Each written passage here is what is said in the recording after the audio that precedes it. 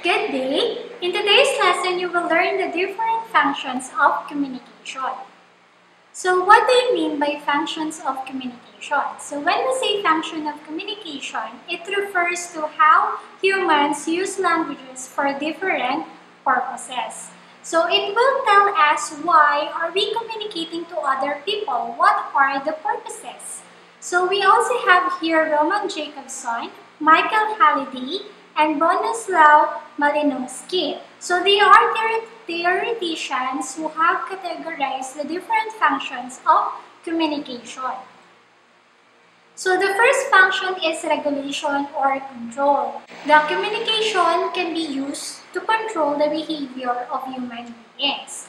So it pertains to how humans should behave. So it can be also used to regulate the nature and amount of activities humans engage in. So example, doctors' prescriptions.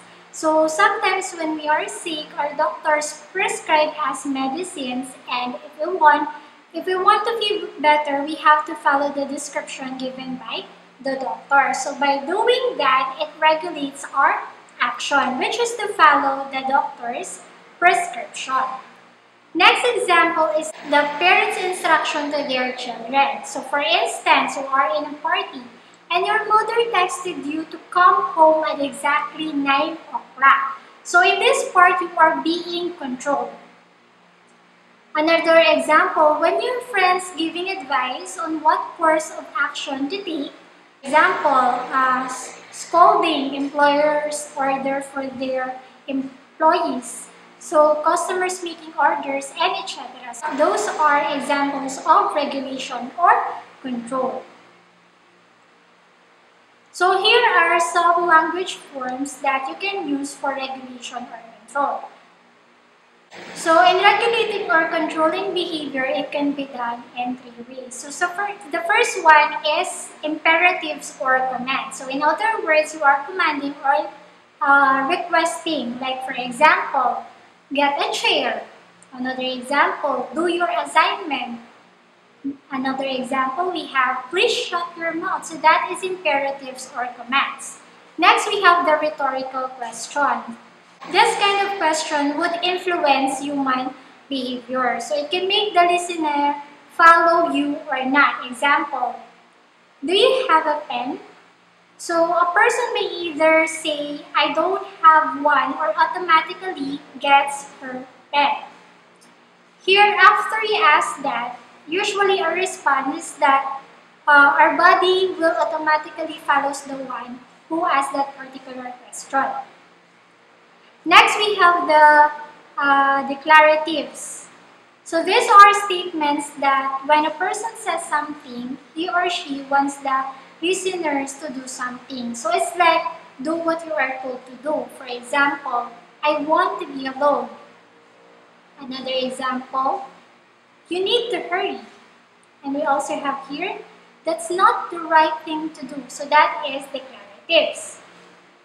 Next is the social interaction. So communication can be used to produce social interaction. So sometimes when we speak or communicate to socialize with other people or to develop or maintain bonds, intimacy, relations, or even associations. So example of communication and social interaction include pick-up lines. So sometimes when we say pick-up lines to our friends to make a person laugh, especially when they are happy or even when they are sad. Thus developing a friend bond. Next, we have invitations. So sometimes we invite other person to know them well and establish relationship. Another example of social interactions are greetings, encouragement, marriage proposals, game plans, and etc. We also have here the language forms that we may use for social interactions. So for instance, we have let's be friends. So if you want to establish friendship to another person, so we can say that expression. Another example, will you marry me? So we ask that if you wanted to spend the rest of our lives to those persons we have chosen. We also have here, be my group partner. Another examples, we have I like you, I love you, hello, and etc. Next is the motivation. So it refers to a person using language to express desire, needs, wants, likes, and dislikes, choices, and aspirations. So sometimes we communicate to motivate others or to motivate ourselves. Example, telling someone that he must not be tired of studying because after all the hard and lengthy planting, it would probably bear sweet fruits. So, another example, we have expressing one's ambition. So sometimes when we utter that, it motivates us to work harder, to strive more in order to successfully achieve or reach our goals in life. So we also have other examples like talking about preferences, ordering in a fast food restaurant, expressing a need, desires, or aspirations. Next, we have language forms for expressing motivation. So for example, we have the phrase I need. So for example, I need to eat mango to finish my work because it will be the source of my energy. Another example, I want. So when I want, for example, I want to buy a new laptop so it will be easier for me to type or research. We also have other expressions like I dream of and I like. Next is the information. So communication can be used for giving and getting information. So sometimes we communicate to get or share information or knowledge. So giving information usually comes in the form of declarative or statement of facts and in terms of rhetorical questions. So we have here the language forms for sharing or obtaining information. So for giving information, we have here using statements. By just giving statements, we can be able to give information that may help other person. Like for example, Philippine Normal University was established in 1901. Another example, the capital of the Philippines is Manila. So by that statement, you will be able to give an information about that. You can also give information using questions like, did you know that some earphones can be used as microphones? So by asking that, we are telling the audience that earphones can also be used as microphones.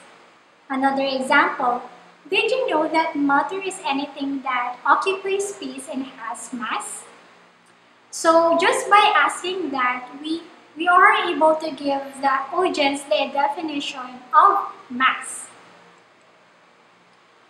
And if you're trying to get information, it can be done through three ways. So using questions, using imperatives, or using declaratives. So as you can see here, we have different examples. So for using questions, we have, where is Mount Mayon? Did it rain last night? Is it windy outside? So we are able to get information just by asking those particular questions.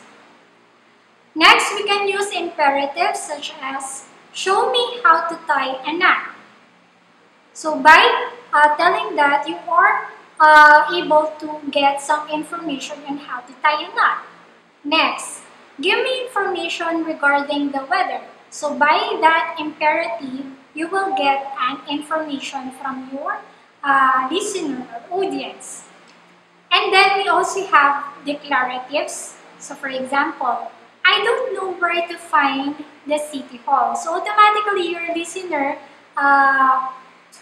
when they receive that kind of declarative or statement, automatically they will help you to find the city of hall. So they will get information in order for you to get in the city hall. Next, I need to understand how my bill was computed. So if you're gonna tell that to your listener, of course, their action is to give you information about how to compute your bill. So something like that. So another function of communication is emotional expression. So communication is used to express emotions. So we communicate to express what and how we feel, like love, fear, anger, joy, and so on and so forth.